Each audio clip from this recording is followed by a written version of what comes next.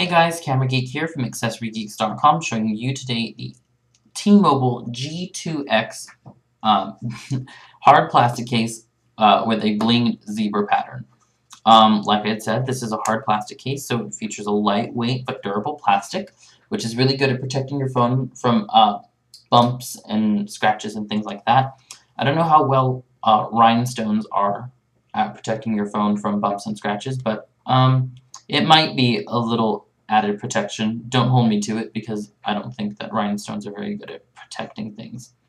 I think they're just really good at making my eyes hurt because they're really bright and shiny and reflective in my eyes. Anyway, guys, this one features a zebra pattern, which I guess isn't so bad.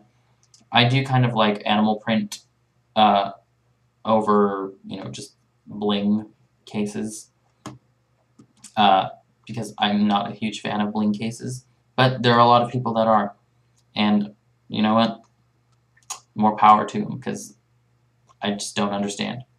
Anyway, this case gives you full access to all your buttons and ports. I'm not sure what all of these buttons and ports are, but I'm gonna guess that this is a headphone jack and a screen lock and possibly a charging dock, volume rocker for surezies, and speakers and a microphone at the bottom. Anyway, you have full access to the front of the phone, but there's no screen protector included, so if you wanted to protect your screen, you're going to have to grab one of those extra.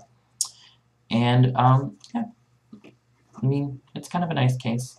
Zebra pattern. Anyway, guys, if you have any more questions regarding our T-Mobile G2X bling plastic case with a zebra pattern, or if you guys have a question about any of the items that we have here at AccessoryGeeks.com, please don't hesitate to give us a call at 1-866-GEEKS-93, or you can always contact us via live chat, Facebook, or email. Our office hours are Monday through Friday, 8 a.m. to 4 p.m. Pacific Standard Time, and as always, there's free shipping to the US and Canada. This has been Camera Geek, guys, and remember that you got it from a geek.